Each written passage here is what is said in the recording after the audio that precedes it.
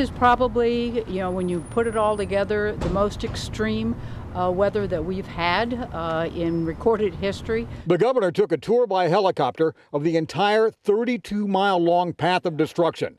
The National Guard says at points, this destruction is a mile wide. I think it is testing Kansans, and they're rising to the occasion. And if ever it was ad aspera per aspera, now is the time. That is the state motto in Latin, to the stars through difficulty. Now, the governor says while she has not talked to the president about the weather problems, a presidential emergency disaster declaration has been signed. Kelly's chief of staff, however, says he has been talking to the White House. And the National Guard Adjutant General Leif Taffanelli says that Kansas is getting help from Washington and from other states. We did get a presidential emergency declaration, so we have FEMA on the ground, so we're coordinating for resources that we don't have personally in the state of Kansas that we may need.